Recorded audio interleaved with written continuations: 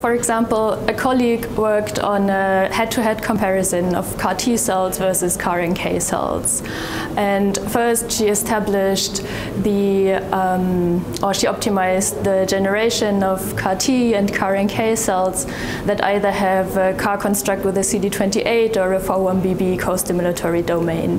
And this setting allows us to compare the effector function of CAR T cells and CAR NK cells, and also the effect of the costimulatory domain in the respective cell type.